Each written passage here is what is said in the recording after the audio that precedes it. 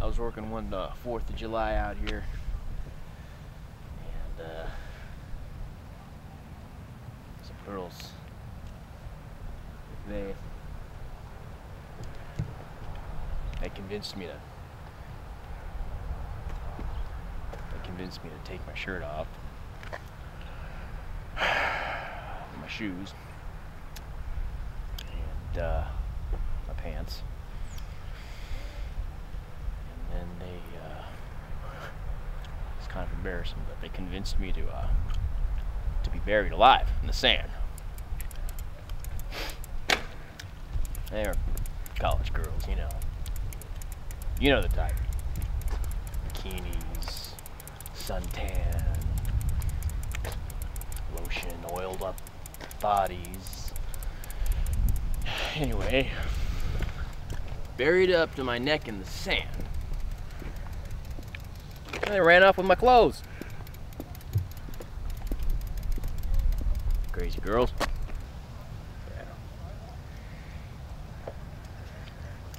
Yeah. Anyway.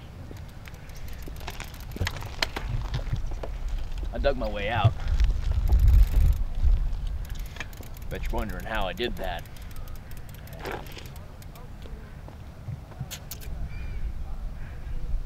Right here. That's how.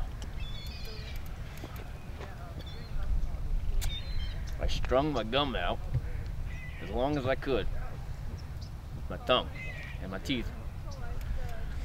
It's a good thing I was chewing 4 pieces. I had enough.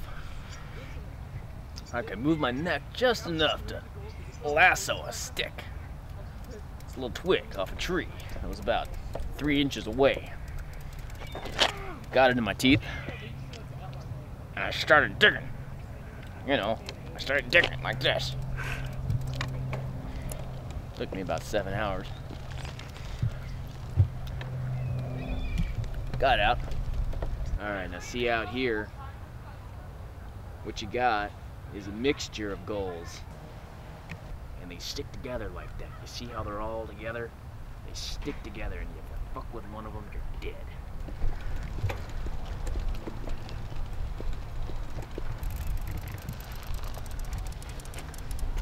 It can be a pretty rough neighborhood sometimes.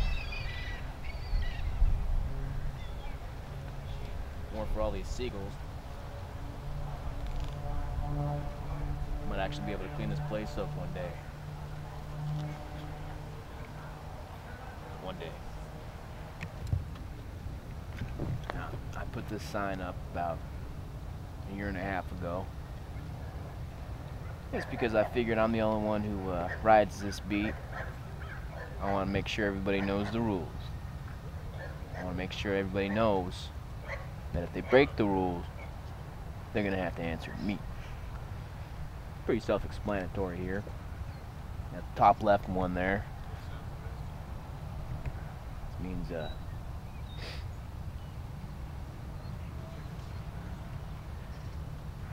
I haven't written down at home. I forget what that one means.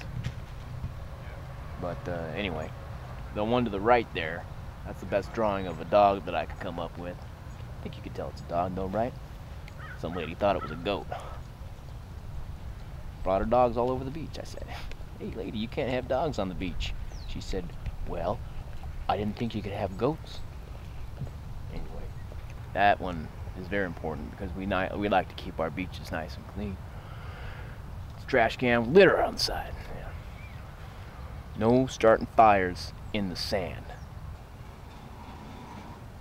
That bottom left hand, that's very important.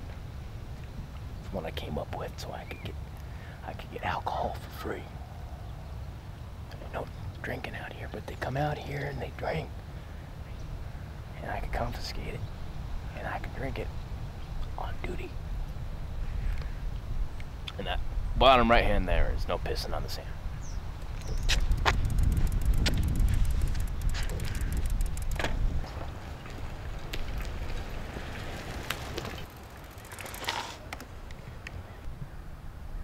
Those punks are lucky. Actually, I'm glad they rode away. Glad they didn't do anything because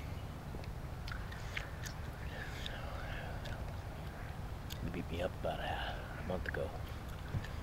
Took my comb. I might be back. Let's get out of here. I'm almost off anyway.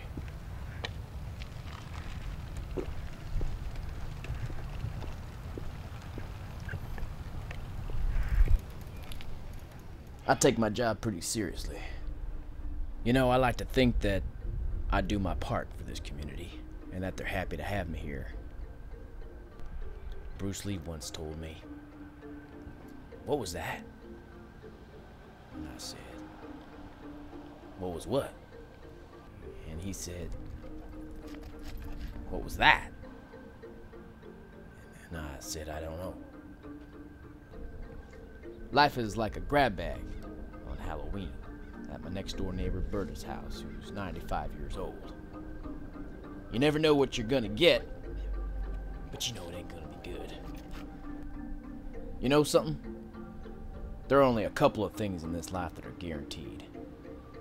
Death and taxes. And they both suck.